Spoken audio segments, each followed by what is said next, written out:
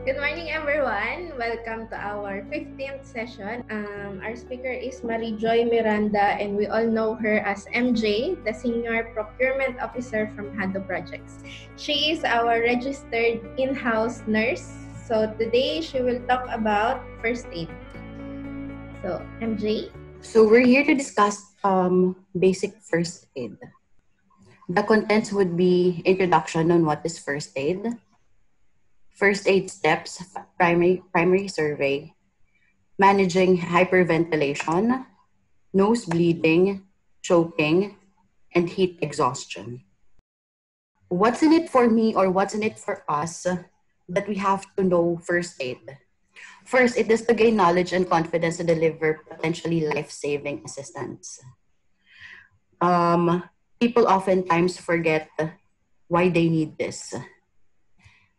There's a saying that it's better to know first aid and not need it than need first aid and not know it. You don't know when you will need it. Oftentimes people are very relaxed that they will not encounter any accident. It's better for us to be prepared than being lax and not knowing anything when that situation occurs. First aid is a help given to a sick or injured person until full medical treatment is available. This is the initial assessment or this is the initial management to a patient or to a casualty. For example, in the office setting, somebody suddenly fainted. Before a medical practitioner or paramedics arrive in the area, first aider would be the initial responder. He or she will be the initial person to manage what is in the situation. Our aim is to preserve life, prevent worsening of the condition if possible, and promote immediate recovery. Primary survey. This is basically what you always do when you encounter an accident or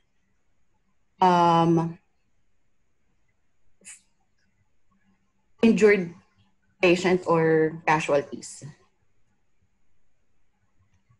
D for danger. You have to assess the setting before you go to attend the needs of the casualty or of the patient. Always remember that your safety, the first aider's safety, is the priority. You cannot help or assist other individuals if you yourself is in danger. For example, you will respond or you will help with other people, like let's say there is a fire coming on into the building. Somebody collapsed. You have to make sure that before you help the other individual, the area or the surroundings will not be a hindrance for you to become a patient as well. There might be some fallen debris, so you have to be careful and watch out for it. After making sure that you are safe, you have to, second priority will be the patient. It will be the casualty. Second, response. As soon as you assess the situation, the area, you have to check the responsiveness of the casualty. While going, you can shout, "Hey, hey, are you okay?"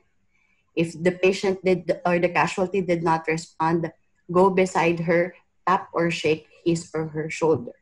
Airway. This is very basic on all medical settings or because you have to make sure that there is no blocking with the airway of the patient. Like for you to assess it before COVID, in order for you to assess it, you have to tilt the forehead and then lift the chin with your 2 fingers. And you can see the inside of the mouth. You need to place your ear next to the patient's mouth so that you can hear his breath or you can feel his breath. That is initial thing that we do if before COVID. But since COVID happened, how were we able to assess the airway or the breathing of the patient is through the rise and fall of the chest. You can see the chest when a person breathes, there would be a rise and fall of their chest. So you will be able to assess the breathing and the airway at the same time. Circulation. If the patient is responsive, if the patient is breathing, put him or her in a recovery position, which I will show with you later. In the event that the casualty or the patient did not respond, is not breathing, doesn't have a pulse, you have to perform CPR, cardiopulmonary resuscitation, which would be a different topic, you know. Here's a quick view on how a primary survey is being done. One must call 999 for the ambulance in order for them to respond accordingly. So I hope this video was able to provide you on how to do primary survey. This would be the recovery position. You have to make sure that the patient is on the left side, but making sure that he or she doesn't have any wound or fractures on that area, because we needed most of the blood flow into the vital organs of your body, especially your heart. That's why we're positioning it on the left side. First aid management would be hyperventilation. I could say it is common not only inside the work area, but probably inside your house. The common cause would be nervousness, anxiety, panic, and stress. The management would be firming but reassuring with the casualty. Lead the patient into a quiet place. Oftentimes, us people, when there's something wrong with an individual, or we tend to group ourselves there and check what is happening, which should not be the idea. We have to give space to the casualty. Inform the crowd to disperse, to leave, and then so that you could manage easily the casualty who is hyperventilating. Inform the casualty or the patient to hold his or her breath for 5 seconds, because you will notice if a person is hyperventilating, he or she has rapid breathing. It is so fast for him or her to breathe, which causes this hyperventilation. So reassure her or him, inform her to do deep breathing, relax. Oftentimes, we know that whenever someone is hyperventilating or having a panic attack, they use paper bag. There are pros and cons in using this paper bag. First, the paper bag entraps the carbon dioxide that we are excreting or exhaling, which our body needs for proper circulation, blood circulation. It is not only oxygen that we need inside our body, but also carbon dioxide. Now, this paper bag helps us to entrap the carbon dioxide that we are not able to inhale. All right. First, you have to inform the casualty to use the paper bag, and then take 6 to 12 easy natural breaths. Inhale, hold for 5 seconds, exhale, and wait for another 5 seconds. Inhale, 5 seconds, exhale. Always remember that if you do not have a paper bag with you, never use a plastic. Comparing with the material of the paper bag and the plastic, the paper bag still has holes which could, other particles like oxygen could enter. However, plastic bag is a close substance which does not, there's no circulation, there's no air circulation that will happen inside. It will only cause you suffocation. And then make sure that the paper bag is being held by the casualty and not by you as a first aider. All you have to do is give the paper bag to the casualty and let him, her, or her do the deep breathing inside. Wait for 10 to 15 minutes at most, and then if possible, let her also breathe outside the paper bag. If there is no paper bag, you can use your hands. Cup it up, cover the mouth and nose of the, let your casualty cover his or her mouth and nose. Managing nose bleeding.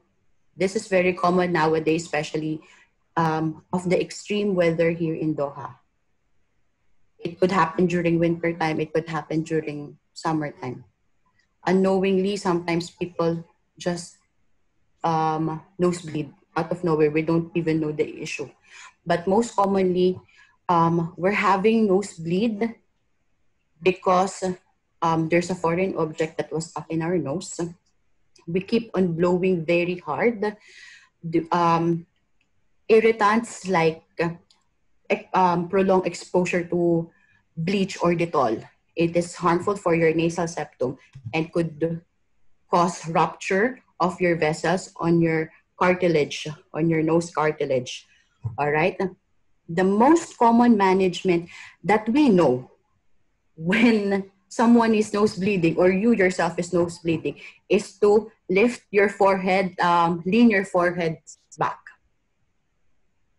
which is a big no-no because it might cause aspiration. We don't want for you to tilt your head backwards and then the blood will go inside your vocal cords and it might go inside your respiratory system. It could travel to your trachea, to your lungs. So we don't want that to happen. All we have to do when you yourself is nose bleeding or when you know someone or you met a casualty who is nose bleeding, let him or her sit upright and lean forward. Okay? Make sure that his head is slightly tilted forward. Pinch the nose on this area above your nostrils. Pinch it. Pinch it for about 10 to 15 minutes. And then do not let the person swallow their blood. If the bleeding is, if the blood is going out from the nose, it's fine. It's totally normal. All you have to do is wipe it out. In the event that the bleeding lasted for more than 15 minutes, immediately call a paramedic because it could be something severe. All right. For us to prevent rebleeding for the casualty, inform him or her not to pick on their nose, not to blow very hard for 6 to 12 hours. So this is the proper position. And please, again, never tilt your head backwards. Choking.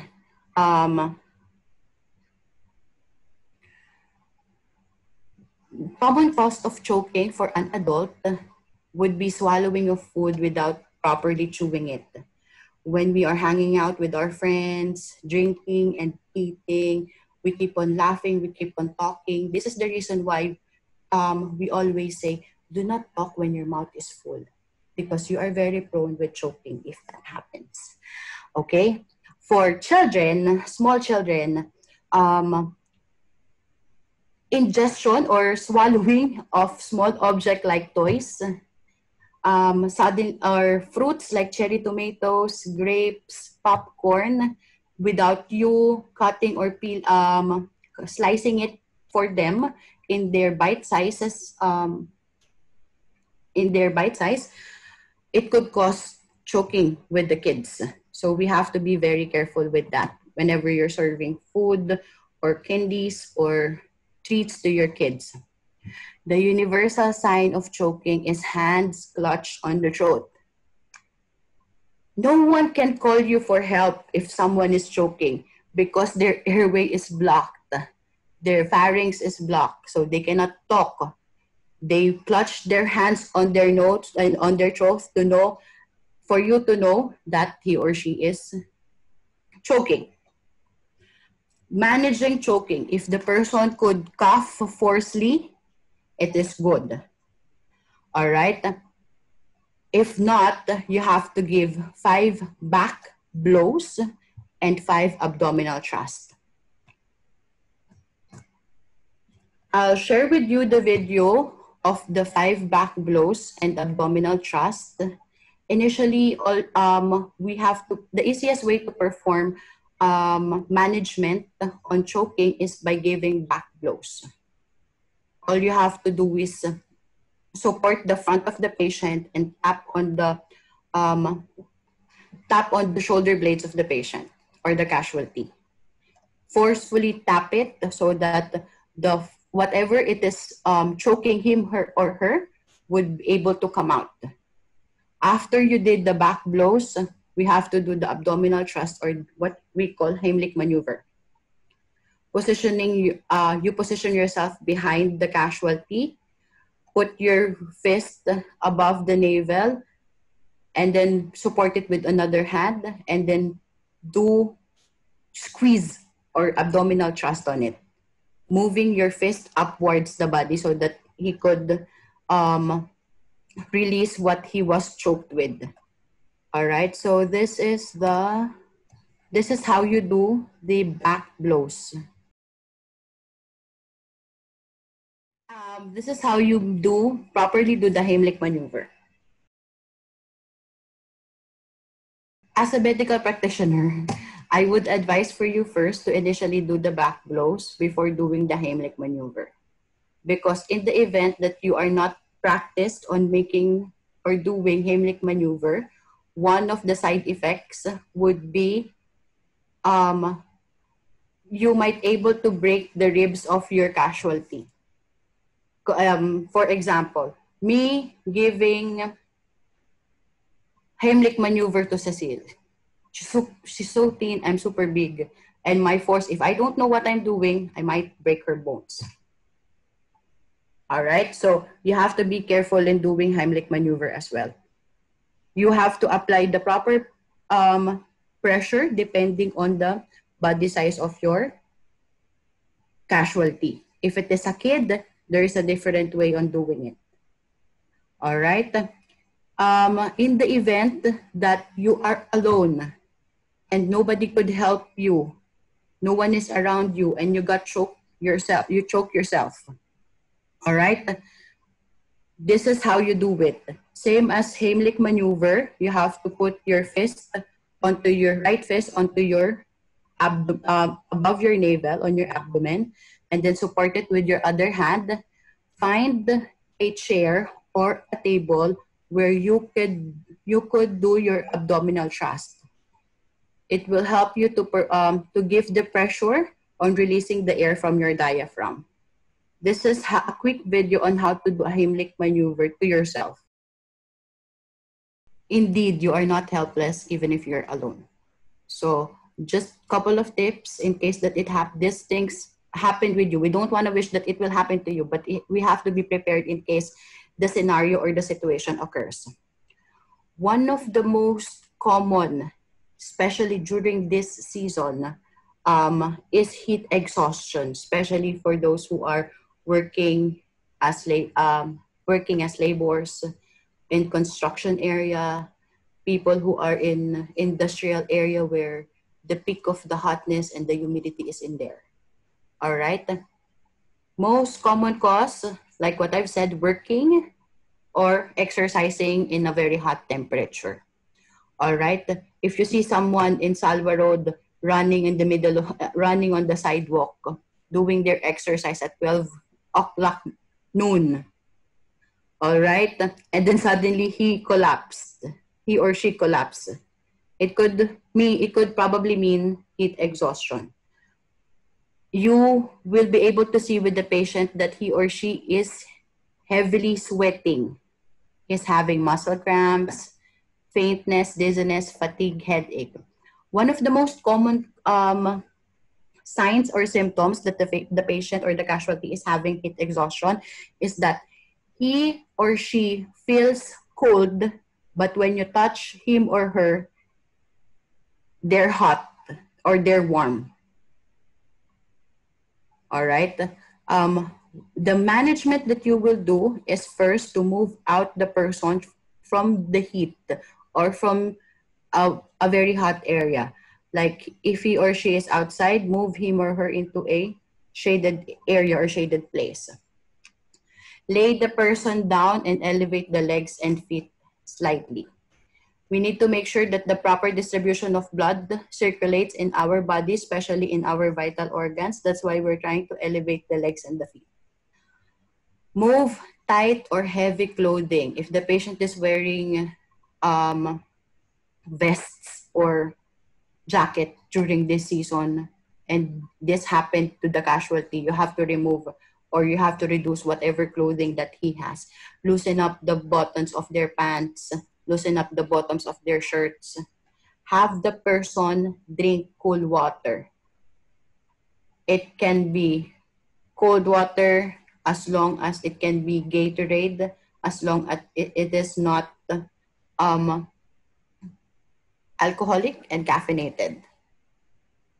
Cool the person by spraying or sponging with cold water or fanning, and monitor him or her carefully.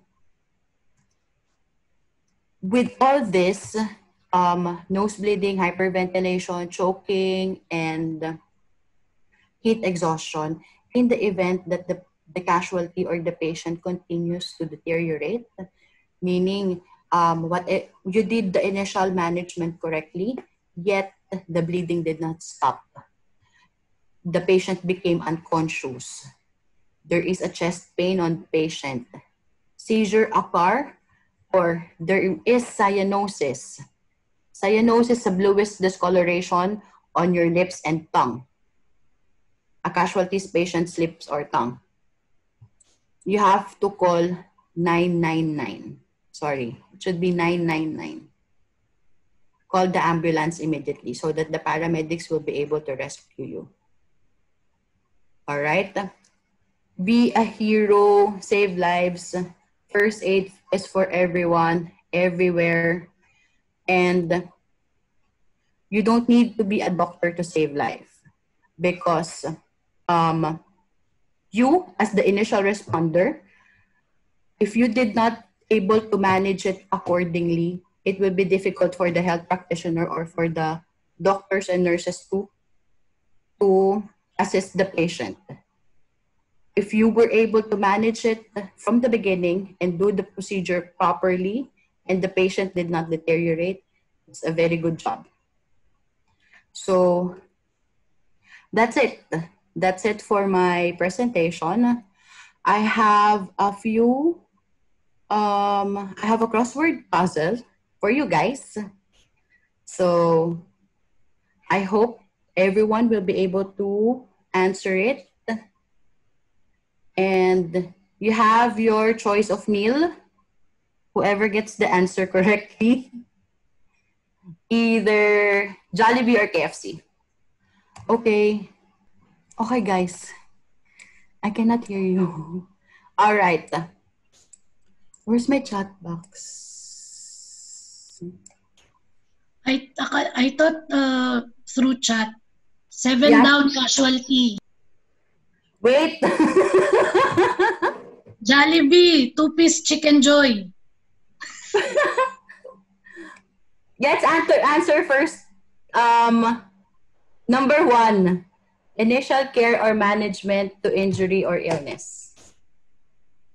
Aid. First aid. Okay, guys, who said it? Sorry. Jen. What? First aid. Who said it? Jen. Jeneline? Yes. Thank you, Jen.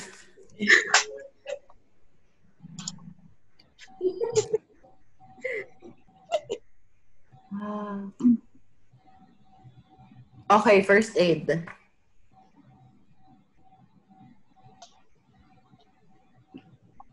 Common cause of nose bleeding. Irritation. Okay, thank you, Missy. English. Too much English.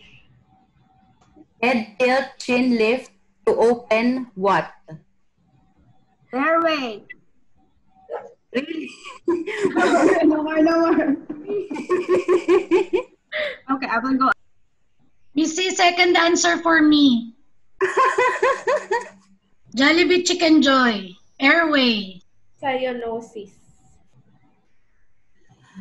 Bluish discoloration of skin and mucous membrane. Cyanosis. What? Cyanosis. A. Dinch, is it really difficult? Cyanosis. All right. Uncontrolled exhaustion may lead to. I think I should. Stroke. Heat stroke, heat stress, I don't know. Heat stress, heat stroke. Actually, thank you, Jovi. And Agwa, thank you so much. Number 6, after a successful first aid management, place the casualty in what position? Resting position. Yes. Rest. No. Recovery. Thank you. Recovery position. Wow.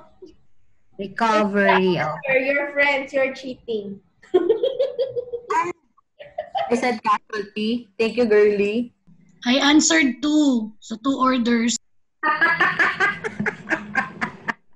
Two orders nga. Dalawa nga chicken. Yun na yun. Anxiety. Thank you, Lou. Hey, only Filipinos are...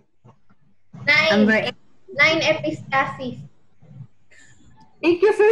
Nose bleeding. Woo! Tumistik Joy!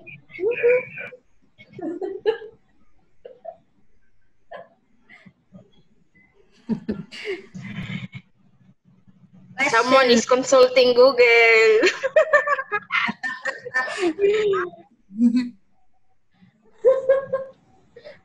All right, guys, question and answer. If you have questions, Just so one clear about the choking part. Is it in the diaphragm or in the stomach? How to find the perfect location would be on top, one fist above your navel. huh? One fist above your navel. One fist above your Navel. Fist. Yeah, so it like is. Actually, it is within the stomach area, but you have to thrust it or put the pressure upward so that it could squeeze the diaphragm. The only thing that you will consider putting your fist towards your diaphragm, towards the casualty's diaphragm, is when the person or the casualty is pregnant. okay. I'm just checking because if I myself do it in my personal, so I'll find a chair where I have to push it. You have to put your fist One. on your navel. All right, on top of your navel. With your other hand, support it. And then, when you do the abdominal thrust, you have to move upward. Move it up. Okay? Move it upward. That's how you do the Heimlich maneuver. You don't just squeeze like that. No. You have to squeeze it upward because we wanted the air from the diaphragm to be released so that whatever that is blocking onto your pharynx, your vocal cords, it would come out. I forgot to mention that whenever you see someone who is choking, never, ever do the blind picking. Blind picking is when you put your finger inside his or her mouth to remove the object. It's a big no-no because it could aggravate the situation by you pushing the material or the object I'm inside always like that. pharynx or trachea. So it is a big no-no. Do the back blows or back slaps and then Heimlich maneuver. sips of water could help. But it is an initial reaction that when someone choked, his breathing would be rapid. He will take a very fast breath so that to compensate from the lost minutes or seconds that there was a blockage inside his respiratory area. So you could help him or her after a few minutes and give sips of water. Do not give full blast water, like let him drink it right away. No. Couple of sips. There's a different way on doing the Heimlich maneuver or back slaps or back blows with the babies. I have a video here. 1 second. For the babies, especially which are 2 years old below,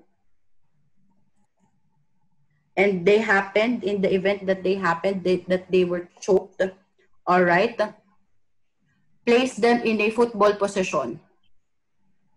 Hold them, hold their chest onto your arm and slightly do the back slap.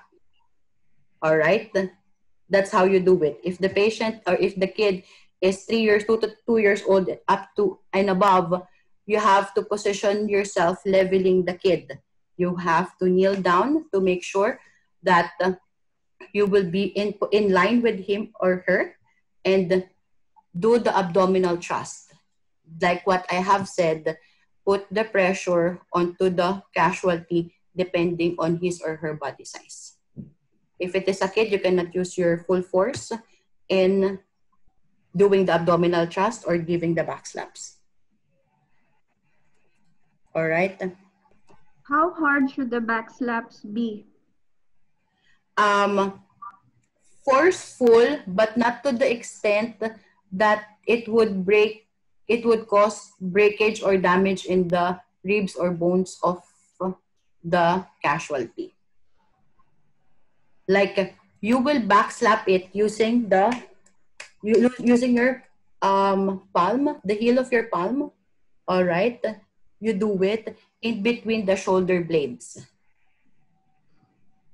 So you have to make sure that the pressure that you are putting is within the capacity of the casualty.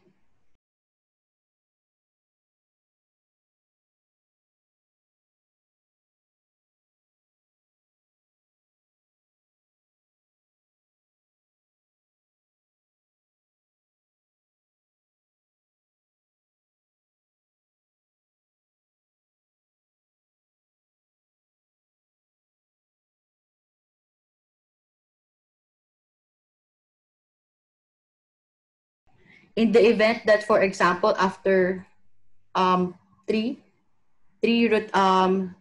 full back blows and abdominal thrust you did to the patient or to the casualty, and still the object is inside, please immediately call 999. Everything is clear? Yeah, so far so good. I'm just checking on what is the best chair possible when you're choked by your own self and no one's gonna help you. In the office, in case nobody is there, I prefer the table. I was thinking of a doorknob. Is it good? Or no, or a washing machine? It should be something that is stable, that when you put a pressure, it will not break or it will not move. Because you wanted to put the pressure onto your abdominal towards your diaphragm area to release whatever the blockade. Okay. It will also depend on your height, right? Exactly. That's why they've mentioned if you're very tall, that's why you have to get a stable chair or a stable chair or table where you could do the abdominal thrust. If you're too tall for it, you have to hunch your back. Bend a little. Yeah, great topic. Anything else? None. Just if someone's coughing inside the office, what's our first aid solution? Spray with Mask. Mask. mask.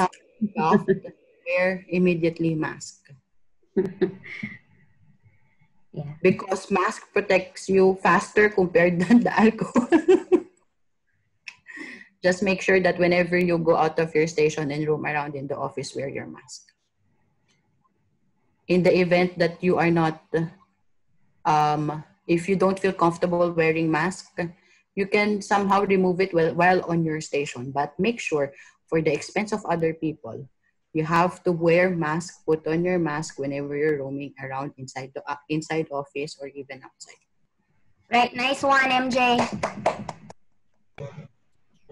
Sure, guys. There's one last question. What is it, please? Number 1 there, Dinch, is Panadol. In our first aid kit, we need to have gauze, we need to have scissors, we need to have bandage, we need to have antiseptic swabs. All right. We need to have band-aids. We need to have the OTC drugs like paracetamol, cold spray or heat spray. We need to have gloves, and we need to have mask in our first aid kit. Actually, during now that is COVID, we really need to have mouth mask, I could say, because when you do CPR before COVID, you put your mouth towards the mouth of the other person or the casualty to blow the air towards inside his body. But now you cannot do that anymore. You need to have a barrier covering yourself to protecting yourself. Remember, the priority is our safety. Priority is the first aider's safety. So did I miss anything from the first aid kit? Basically, that's it. So I must say there's no need to worry. All the items that you mentioned, we have it available in our first aid box. How can you differentiate a panic attack from something much worse? Because they have the same symptoms. How do you know if you would call the 911 or just do your usual first aid? Usually, how will you differentiate it? If it is panic attack, like I've mentioned, the most common signs that you see a person is having panic attack is if he or she has rapid breathing and is shaky. In the event that you provided the proper management, given that you have the paper bag, you inform her to do slow, deep breathing, and still it deteriorates or it worsens, that is the time that you have to call the paramedic. As long as you do the proper intervention unless he or she has underlying illness, like on top of the panic attack, there is another reason why he or she is not recovering from it. When you do the initial management.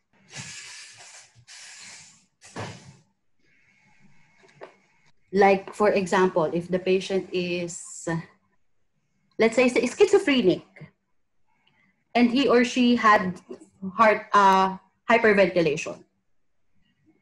You gave paper bag, you instructed to do deep breathing, it didn't help, it worsened.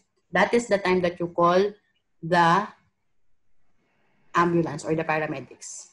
If you did the proper management or if you did the proper first aid to the casualty and it worsened, it did not, he or she did not get well, then there could be an underlying cause or another reason why he or she is exhibiting that symptoms.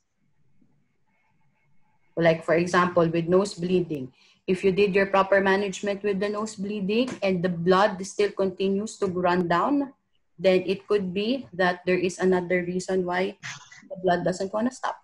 Did I answer your question? Yes. Thank you. Anything else? I hope you learned something from today. It is very, very, very, very basic. Like, the reason why I chose this topic is for you to relieve from the misconception that we are used to do from our grandma or grandfathers. You know, way back in time where this kind of assistance is not available, or if it is available, only for those who are health practitioners. But now, even if you are not a health practitioner, as long as you know this basic management, you will be able to help. All right? You will be the first responder, you will do the initial assessment, and you will be the first reason why the casualty will survive. Anything else? So yeah, I think that's it. If you don't have any other question, but if you need something, you can send me email, you can send me message in WhatsApp. You know, private consultation.